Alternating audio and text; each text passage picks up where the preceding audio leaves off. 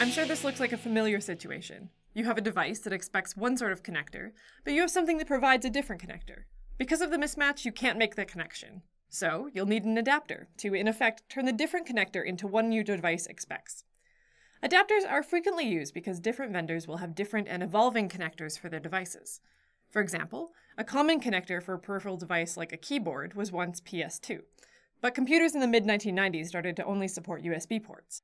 So people who had the older PS2 keyboards needed an adapter to use them with the new computers.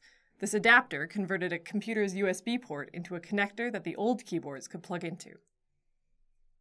Software systems also face the same compatibility issue.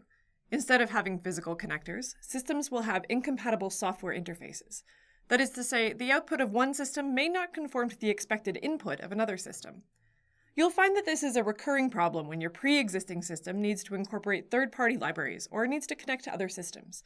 The adapter design pattern will help facilitate communication between two existing systems by providing a compatible interface. This design pattern is composed of several parts. Let's take a look at what they are. The client class will be part of your system that wants to use a third-party library or external system. The adaptee is, say, a class in the third-party library or external system to be used. The adapter class sits in between the client and the adaptee. It will implement a target interface, which is the interface that the client will use. The adapter conforms to what the client is expecting to see. The client sends a request to the adapter using the target interface. The adapter will then translate the request into a message that the adaptee will understand. Once the translation is finished, it will send the translated request to the adaptee. Now, let's take a look at how we can implement the adapter design pattern in a specific example. In this example, we have a pre-existing web client that we want to use to talk to another web service. Our web client expects to send any object in a request, but the service only supports a JSON object. We need to use an adapter to convert our object request into a JSON object. Step 1. Design the target interface. You create the target interface that your adapter class will be implementing for your client class to use. Step 2.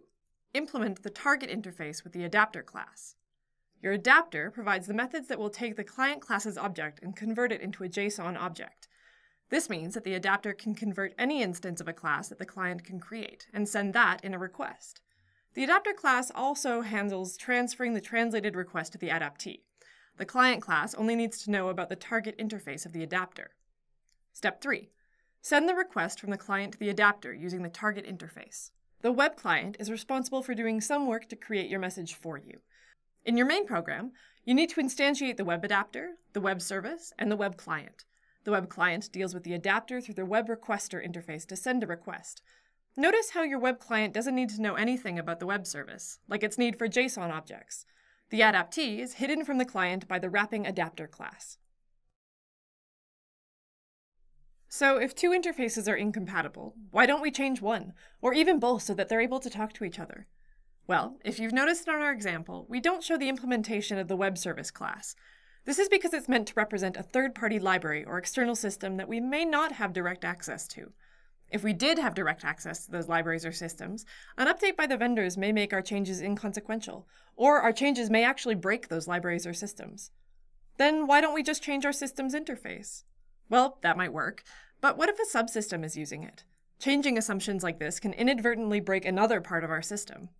Remember that an adapter is meant to wrap the adaptee and expose a target interface to the client, indirectly change the adaptee's interface into one that the client is expecting by implementing a target interface, indirectly translate the client's request into one the adaptee is expecting, and reuse an existing adaptee with an incompatible interface. It isn't always practical to rewrite large chunks of your system in order to properly interface with new third-party libraries or external systems. Just because an interface doesn't conform to what your system is expecting doesn't mean that your system has to change. The adapter design pattern is a technique that helps bridge the gap between two incompatible interfaces. This will let you continue to use your existing systems and integrate external sources into them.